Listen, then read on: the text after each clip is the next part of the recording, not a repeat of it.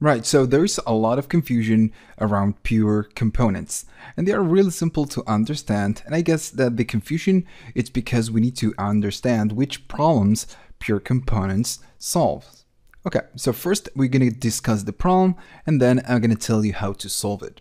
So I'm going to go back to live, to this route, to the live route right here. And of course we have everything else. And what I'm going to do, I'm going to comment all the code we have right here, and I'm just going to leave the state. That's the only thing I'm going to leave right here. So we have a state with a title, which is the text that it's getting rendered right here.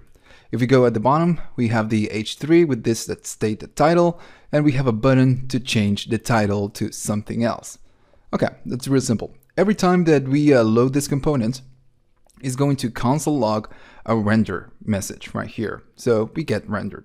Okay, that's fine. So now if I go to click the change, we're gonna change the title for something else, and React will re-render this component and show the new title, which is something else. Good. So I'm gonna go and do click to change. Let me unmark this. Click to change. Oh, nothing happens. There we go. So we get something else. That's good. And right here we get the first render with the first title, and then it's gonna re-render. So we get the second render. So that's good. Now, what happens if I keep clicking this click to change? I'm going to go right here, I'm going to click it, and we get render again. If I click it again, we get render, and we get, we just keep getting rendered. Now, if we think about this, this is the actual problem. We are not changing the title. The title, it's always the same. It's something else whenever we change it for the first time. So why is React re-rendering the application since we have the same value? So this is the problem. Sometimes you can have a larger application with a lot of data going around, and some things are going to be changing, some other things are not going to change, but React will always re-render whenever we trigger something. So with pure components, we could detect if the state changes, and if the state changes, then it's going to re-render. If not, it's not going to re-render. So if you remember with the should component update, we could do this logic manually. I'm gonna go and uncomment should component update. I'm gonna reload the page. So right here, we are gonna say if the next state of title, it's something else, which is what we have right here at the bottom, the return is false. So the application will not re-render.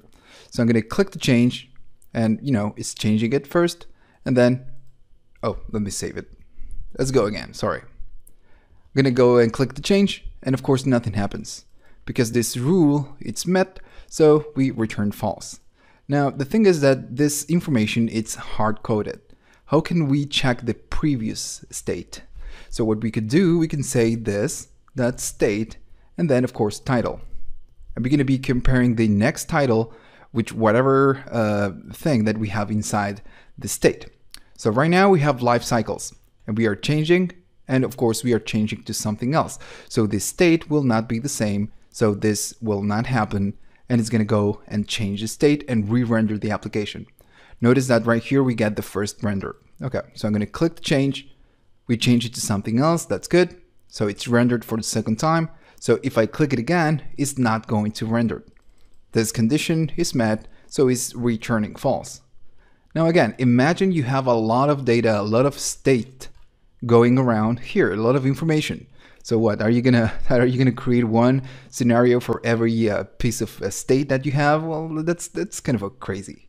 So React is gonna give us a component that we can use, and these are pure components. So right here we are doing class life extends component. So what we can do, we're gonna bring pure component. I'm gonna copy and paste it down here.